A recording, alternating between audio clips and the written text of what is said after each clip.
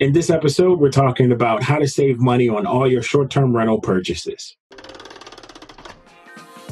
Vacation Rental Machine helps hosts just like you learn how to start, grow, and scale your short-term rental business. This show is all about creating systems that help you automate your business, giving you more time and money freedom.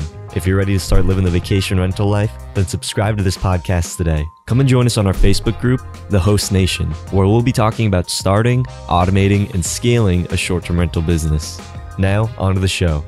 Welcome back, Host Nation. We are talking about how to save money because we are going to be doing a lot of buying. We got our new units and we're out there and we got to furnish them. We got to buy all this stuff. Well, I'm going to show you some tips and tricks on exactly how you can save some pennies that equal to dollars, that equal to a little bit more over the lifetime of your business. You should definitely have hundreds and maybe thousands of dollars that you've saved just by some of these tips.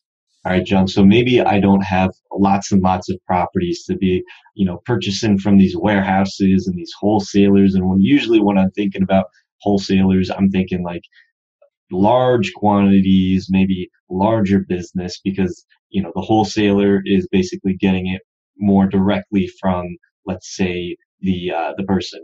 When you're buying something from, let's say, like a Kmart, usually they're purchasing it from someone else. When you're going wholesaling, you're going like directly to the manufacturer. A lot of times, is that how that works? So what in the short-term rental space, how do wholesalers work and how can you apply that to your business? All right, so we're going to have to trick the system to try to equal some of those wholesale prices and things. We can't really get them out the gate, but we do shop at the same places multiple times. So they do offer some type of incentive, or they might have some program that we might need to be in to really get a good benefit. So we know that we got to buy furniture. We know that we're going to be purchasing stuff from Amazon. So we want to make sure that we're set up right with them so we can save the most money that we can. Part of that includes more than likely setting up a business account with those vendors. So I only shop on Amazon Business. Why? Because it helps me save just a little bit of money on the quantity purchases that I have to make. And I'm making those on every unit. So when I'm buying pillows or I'm buying duvet covers or comforters, I got to buy those with some type of quantity. So therefore, I'm able to save when I kind of bundle all of that stuff together. Same thing with some of the other vendors. We'll walk through how to set certain things up with the vendors and just an example of the difference in prices that you pay versus going there on the regular retail side of things versus setting up a business account with the right vendor. So, John, you sent me a link of a chair that is available through one of these wholesalers, which is Hay Needle. I'm seeing it being $320, but on your side, you're seeing a different price. That's right. Just by setting up a business account with this vendor, I'm able to pay $280 for this chair. So that's about 12% in savings. Now, being able to save that, like I said, it's not much just off of the one item. But once you bundle everything together, you are saving probably a good $100, $120 on the entire order of everything. And that's just extra that you could keep. If you're doing this for a co-host client, you might even just be able to pass along the original MSRP and you can actually keep the extra gap room on top. But just by signing up for this special account, you are saving money. The reason why, they know that you're going to be coming back and back and back. Same thing with Wayfair Business. I'm a platinum Wayfair Business person right now. That just means I probably spend over $20,000 in a year. Probably my last 3 orders alone equaled more than $20,000 with them. So you're going to be buying stuff in volume. You're going to be buying stuff consistently. That's why they want to give you some certain prices. One of the best things that I learned with dealing with Wayfair is even though I might have business select pricing, when I put all my stuff in my cart and my cart price equals over $2,000, I call up Wayfair and say, hey, I'm ready to buy this stuff. Can you quote it to me? You can say those exact words. What they're going to do, they're going to go through each line item on that cart price, and they're going to try to squeeze just a little bit more out of it. So therefore, I'm not only getting business pricing, but I called and I got a quote, and they're probably trying to squeeze another $200 off the entire order.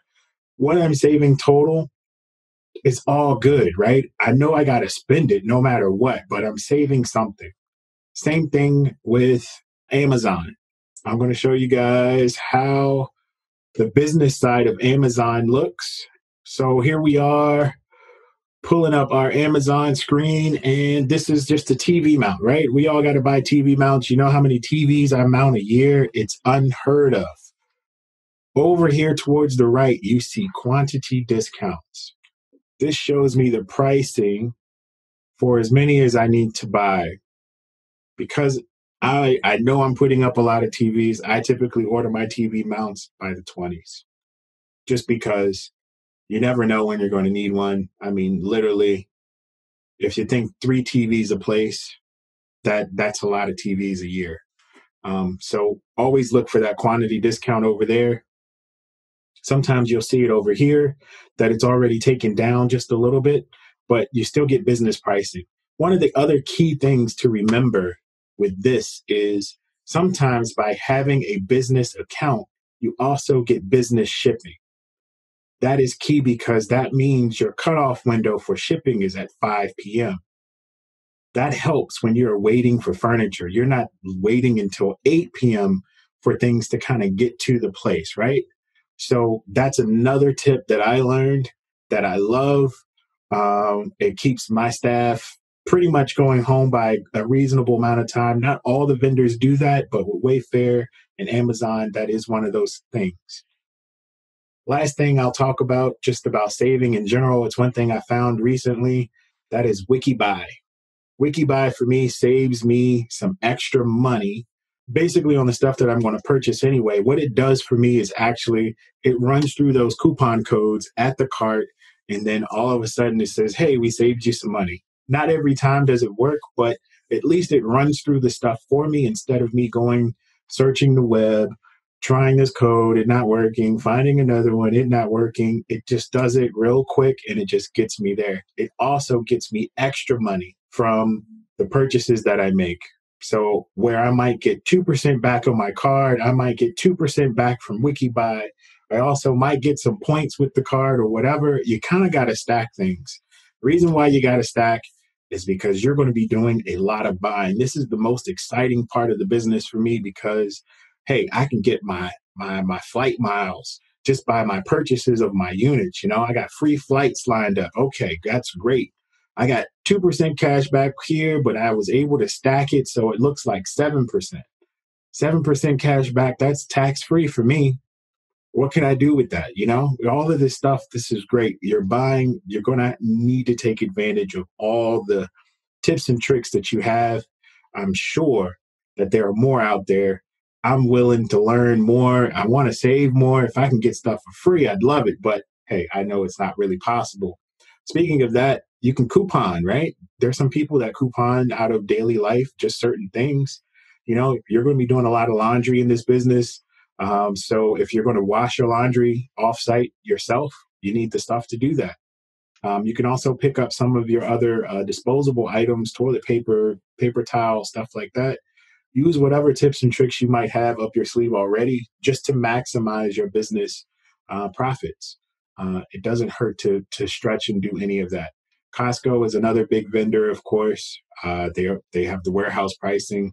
I typically get my TVs from Costco just because there seem to always be on sale, unless I just want to purchase them from Best Buy and get my certificates so I can get something for free. And I'm always like, Best Buy, you're going to be platinum. Wayfair, you're going to be platinum. Like all of this stuff, you're going to just be the top tier of whatever. So use it all to your benefit. I can go on for days on this one. This one is very exciting. Yeah, one of my favorite extensions just for your regular web browser is called Honey. It's a very useful tool because it actually searches through. So like if I'm trying to purchase a domain name or if I'm looking at any particular product, it'll pull up like coupons for that site or it'll try to find something. So it has saved me a lot of money. It's a free plugin that you can add. But there's a lot of really cool tips I like using with Amazon. I always get the Amazon credit card. So that's something that I use because one, if it's maybe smaller purchases and I don't plan on putting it towards like the credit, that offers you up to 5% back, cash back, which is really helpful. And then if you are trying to do some type of financing, maybe you're going to be doing some big purchases and maybe you don't have that type of cash. Maybe you're looking to maybe have some type of special financing. I know Amazon is very good about that. They offer special financing of up to 12 months, even if you are making purchases over a certain amount. I think it's like over $700. But John, is this the same for like Wayfair and Hey Needle? Do they have those credit cards that either give you the cash back or the special financing terms? Wayfair definitely does have that. Hey Needle doesn't really have that exact thing, but you could put off payments on Wayfair, just like you said, for Amazon. And that could be key, especially if you are getting your apartments with some type of incentive, maybe a free month or something. You already know you're going to have the revenue coming in to cover the cost. That would be stacking the best way that you can. I just downloaded Honey. Thanks for sharing. Honey's a good app. I like it. And I think they might even have an affiliate link. So if they do have it, we'll include it in the description. Honey's pretty good about that. I know that they're always trying to get people into their thing. I don't know how they're making money because it literally just saves you money. So I like it. But if you want to check it out, then we'll include that in the description as well. Yeah, I already downloaded it. I'm good to go. I'm searching. So this is a very helpful episode that'll save you a lot of money and hopefully save you time too, because like John was saying, with that business account, you're able to get those products before 5 p.m. and the regular products, if you have just a regular account, it could be anywhere up to 8 p.m., which, that can make a big difference when you are, especially, that time is money. So this is all about money, all about saving. I know John was really excited and just ran with this episode. So lots of good stuff in here that you can definitely take away to be able to better optimize your business. So question of the day, where are you doing your wholesale shopping? Where are you getting those sweet deals? I'm really curious. I'm sure that John is very curious too. So leave it in the comments section down below. And until next time, Host Nation, keep on hosting. Hope you hosts found value in this episode. If you did, please go on over to iTunes and leave us a review, as that would greatly support the show. If you'd like to connect with John, the community, and I, then go on over to our Facebook group, The Host Nation. Talk to you hosts in the next episode. Keep on hosting.